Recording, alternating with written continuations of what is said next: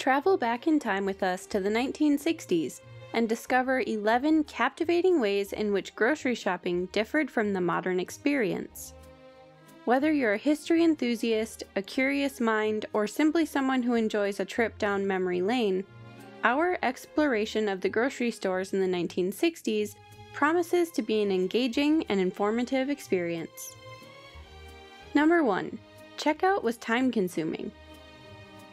In the 1960s, grocery checkouts were manual. Shoppers brought items to the cashier, who manually found prices and totaled the purchase using a cash register. Some registers calculated change automatically, while others needed human calculation. In 1966, Kroger envisioned an efficient system with optical scanners reading prices, but it took 6 more years for barcodes to revolutionize checkouts. Plastic credit cards, common now, weren't widespread in the 1960s. Shoppers often relied on store credit instead of the convenient payment options we use today. Number 2. The stores were smaller. As described by Lily McElveen in her article, What Grocery Stores Were Really Like in the 60s, grocery stores were smaller and simpler compared to today. They focused on essentials, had fewer aisles, and offered a limited product variety. Personal service was emphasized, with customers often interacting directly with storekeepers. Although there was a shift towards self-service, it was on a smaller scale than today's supermarkets. Over the years, grocery stores have grown in size due to technological advancements, changes in consumer preferences, and the rise of larger retail chains. In the 1960s, shopping was localized and community-oriented, meeting the immediate needs of neighborhoods. The grocery retail landscape has evolved towards larger and more diversified stores in the present day. Number 3. The produce section was limited. In the 1960s, grocery store produce sections were smaller and less noticeable than today. One key reason was the limited demand for fresh fruits and veggies. People preferred the convenience and perceived modernity of canned or frozen foods. Fresh produce was also pricier and scarcer, especially in winter or rural areas. The 1960s were also constrained by a lack of variety and quality. Stores mostly carried common items like apples, oranges, bananas, potatoes, carrots, and lettuce.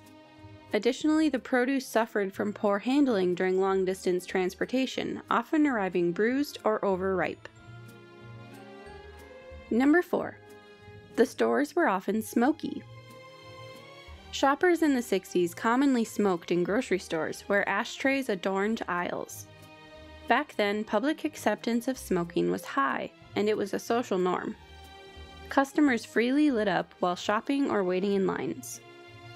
Smoking was seen as a personal choice, with fewer restrictions and less stigma due to limited awareness of health risks. Over time, increased awareness led to a shift in attitudes. Smoking bans were then introduced in public places, including grocery stores, prioritizing healthier environments for both shoppers and employees. Number 5. Everyone dressed elegantly. In the early 60s, fashion mirrored a culture that valued a polished look. Men, even outside the office, often wore suits. Women often embraced elegance with high heels and gloves for daily tasks like grocery shopping. Appearance matters extended beyond workplaces to places like grocery stores. Dressing well wasn't just practical. It conveyed personal dignity. Whether in a classroom, theater, or local grocery store like Safeway, public outings showcased refined taste. The 60s transformed a grocery run from mundane to a chance to display style and sophistication. It wasn't just about errands, it was an opportunity to express individual identity through clothing. Number 6. Meat was a focal point. Pork and beef reigned supreme in grocery stores, particularly in the vital meat section. The success of the entire store rested on meat department sales, with the manager holding a pivotal position. Post-World War II, intensive farming made red meat more accessible. Americans, unaware of health risks, embraced it, leading to a surge in beef consumption between 1960 and 1970. However, in later decades, red meat consumption declined due to rising costs, a sluggish late 70s economy, and increased awareness of overconsumption health risks. Number 7. You probably wouldn't find food labeled organic. Organic food options in grocery stores were limited in the 1960s. Agricultural practices heavily relied on conventional methods with synthetic pesticides and fertilizers. The organic movement gained momentum later, in the 1970s, prompting increased demand for organic produce. This led to expanded availability in stores over subsequent decades. In the 1960s, however, most of the food in grocery stores was conventionally produced, with organic options being relatively scarce compared to today's more diverse selections. Number 8. There were fewer international food options. American grocery stores in the 1960s generally had fewer international food options compared to today. During that era, the variety of available products was more limited, with a focus on domestically produced items. Importing and showcasing international foods was not as widespread as in contemporary stores. The cultural diversity in food choices we see today, with a wide range of global options, reflects shifts in immigration, trade, and consumer preferences over the decades.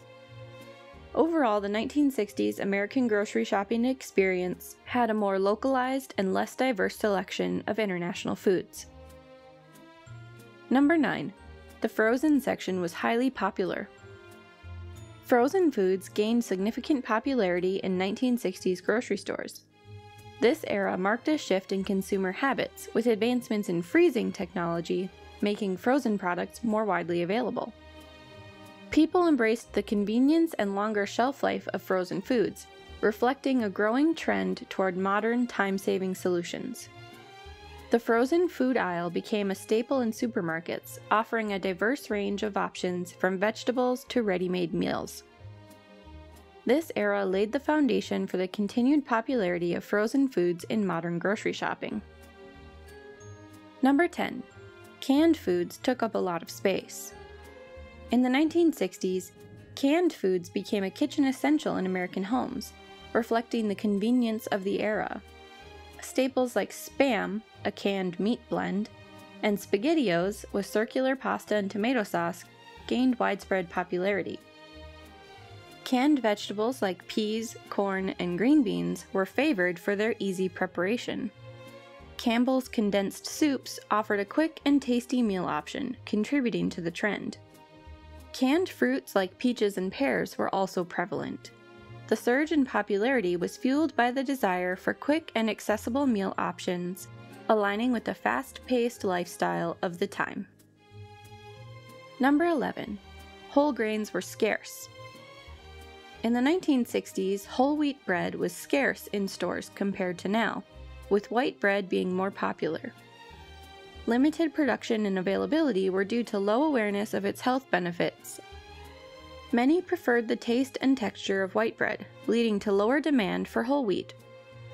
As research highlighted whole wheat's nutrition, interest in healthier foods grew, increasing demand for whole wheat bread. Grocery stores responded by expanding their offerings. By the late 20th and early 21st century, whole wheat bread gained popularity. Stores diversified bread options to meet changing consumer preferences for healthier choices. In conclusion, exploring the distinctive features of 1960s grocery stores unveils a bygone era of simplicity and charm. Let us know your thoughts in the comments section. If you liked this video, be sure to hit the thumbs up button, subscribe for more videos like this, and turn on the notification bell so you don't miss any future videos. Before you go, make sure to check out these two fascinating videos. Thanks for watching the History Stop, and we'll see you next time.